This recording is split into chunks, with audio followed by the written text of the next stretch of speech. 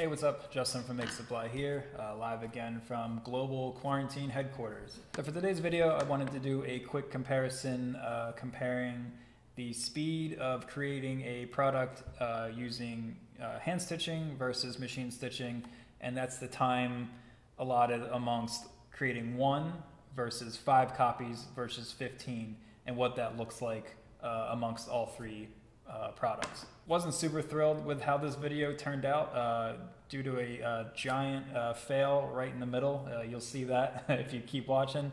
But I figured, hey, we're all at home anyway, so let's just post it up and go from there. Here is the product I'll be making. It's just a little pouch with a button stud. I don't really have this pattern made up, but if you're interested in it, just holler and I can send it to you. Anyways, let's check out the results of hand stitching versus machine stitching. Alright, so for our speed test comparison, I created these 2 little pouches. They are identical in size, which is, I believe, 9 inches tall, stitch area by 10 inches wide.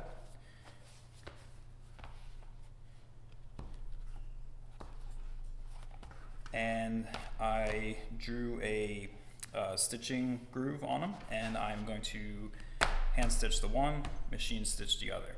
So let's start with the hand stitched one now.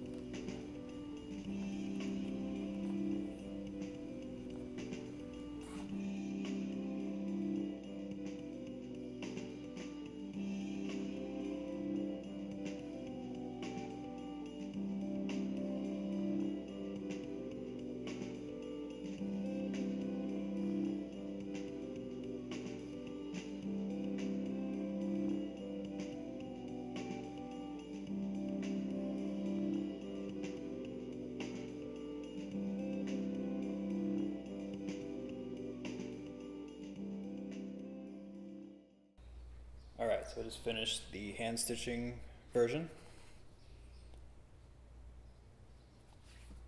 And I believe it took me, I think, approximately 18 minutes and 14 seconds. I'll just be rounding that up to 19 minutes. I didn't rush when I was stitching, but I did move pretty quickly. I didn't take any breaks for water or anything like that. So just a slightly above average speed to get it done.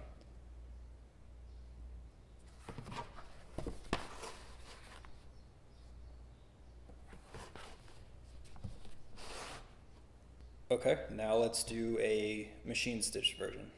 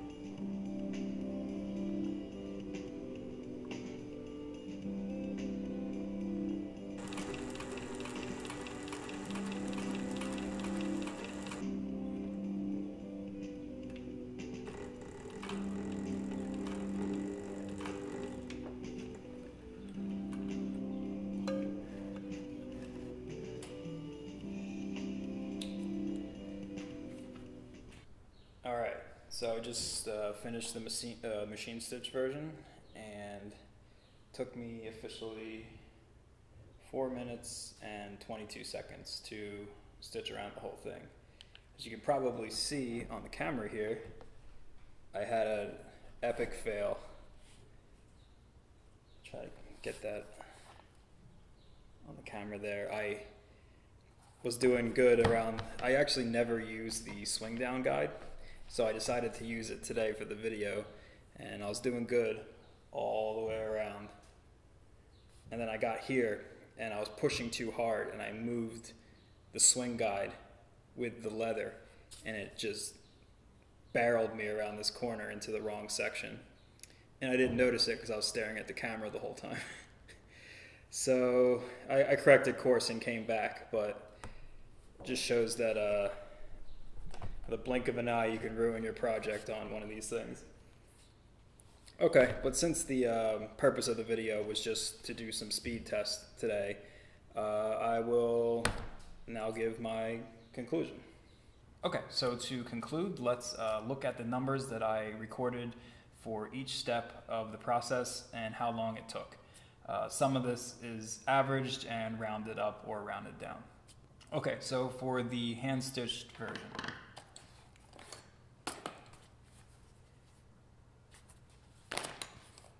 I estimated for tracing the template to cutting the leather out, adding the button stud, gluing, and then adding the stitching line took roughly 30 minutes. Punching the stitching holes with my diamond stitching chisels took me 3 minutes.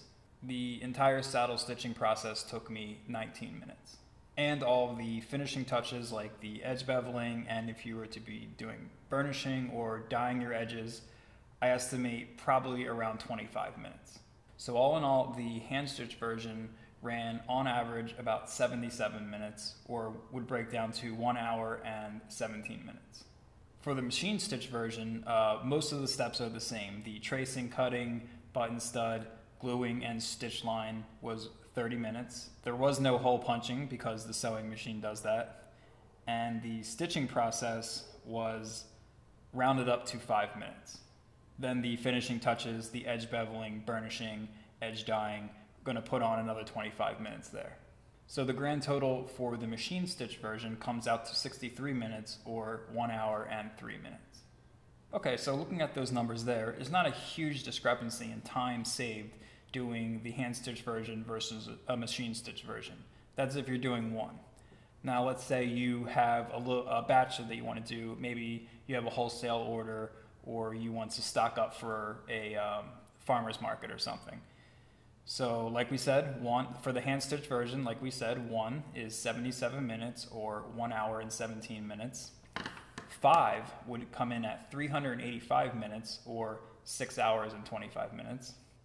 And 15 would come in at 1,155 minutes, or 19 hours and 15 minutes.